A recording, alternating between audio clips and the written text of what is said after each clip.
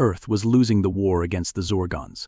Despite humanity's valiant efforts, the technologically advanced alien race had pushed our forces to the brink of collapse.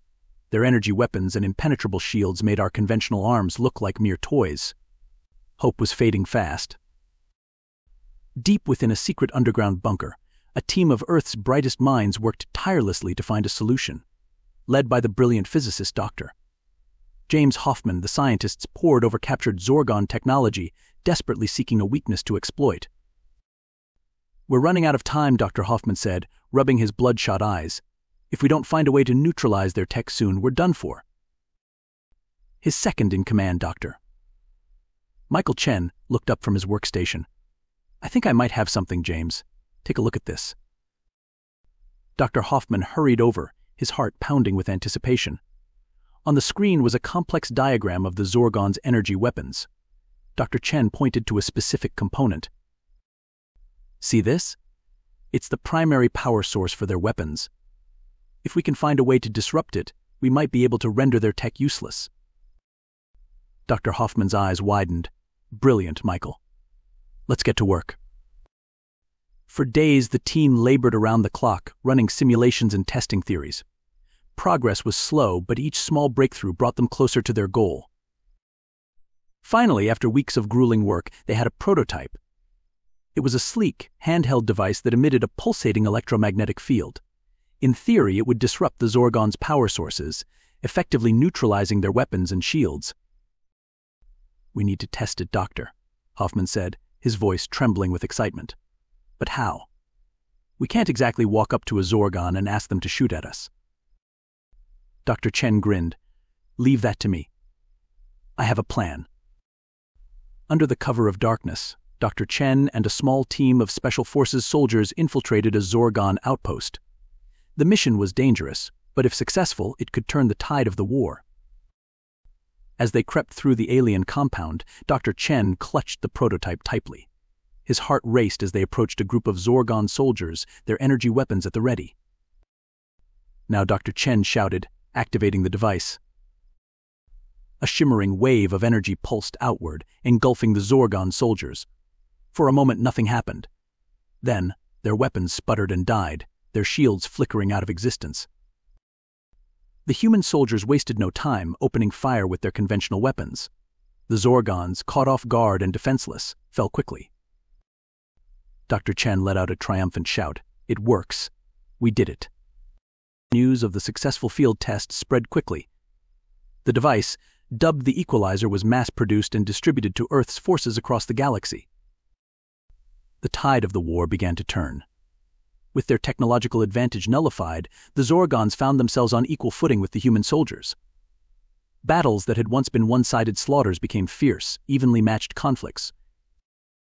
Lieutenant Jack Reynolds, a seasoned veteran of the war, led his platoon into battle against a Zorgon stronghold. Armed with the Equalizer, they charged forward, their spirits high. "Remember, men LT."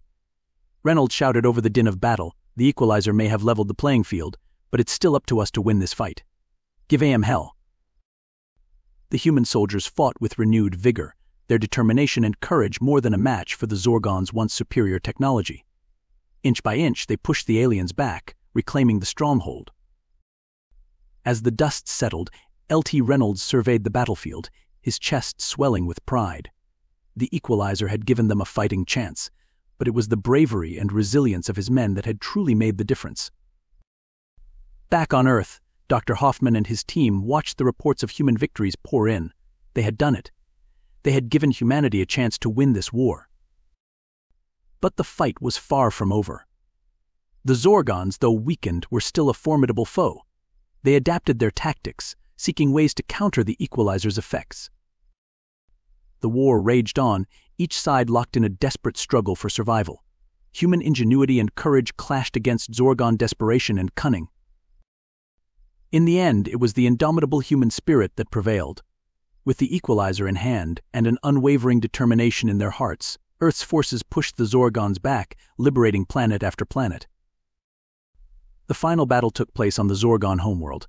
LT Reynolds, now a battle-hardened general, led the charge. The Equalizer hummed in his hand as he faced down the Zorgon leader, a towering figure clad in ornate armor. "Your reign of terror ends here," General Reynolds declared, his voice steady. "Surrender now, and your people will be spared." The Zorgon leader laughed, a harsh, grating sound. "Foolish human. You may have your toy, but you cannot defeat us. We will fight to the last." General Reynolds shook his head. "So be it." The battle was fierce, but with the Equalizer on their side, the human forces were unstoppable. They surged forward, overwhelming the Zorgon defenses and cornering their leader. In the end, the Zorgon leader lay at General Reynolds' feet, his armor shattered and his spirit broken. How he rasped. "How did you do it?" General Reynolds smiled, holding up the Equalizer. "With this. And with the courage and determination of the human race. Never underestimate us." The war was over. Earth had emerged victorious, thanks to the brilliance of Dr. Hoffman and his team and the bravery of soldiers like General Reynolds. As the human forces celebrated their hard-won victory, Dr. Hoffman stood before a cheering crowd, the Equalizer held high. "This device may have helped us win the war," he said, his voice ringing out across the square, but it was the strength and unity of the human race that truly made the difference. We stood together, fought together, and triumphed together. Let this be a lesson to any who would threaten you as humanity will never back down. Never surrender. We will always find a way to overcome, no matter the odds. The crowd erupted into applause, their cheers echoing across the war-torn landscape. Earth had proven its mettle, and the Equalizer had played a crucial role. But as Dr. Hoffman looked out at the sea of faces, he knew that the true power lay in the indomitable human spirit, a force that no alien technology could ever hope to match.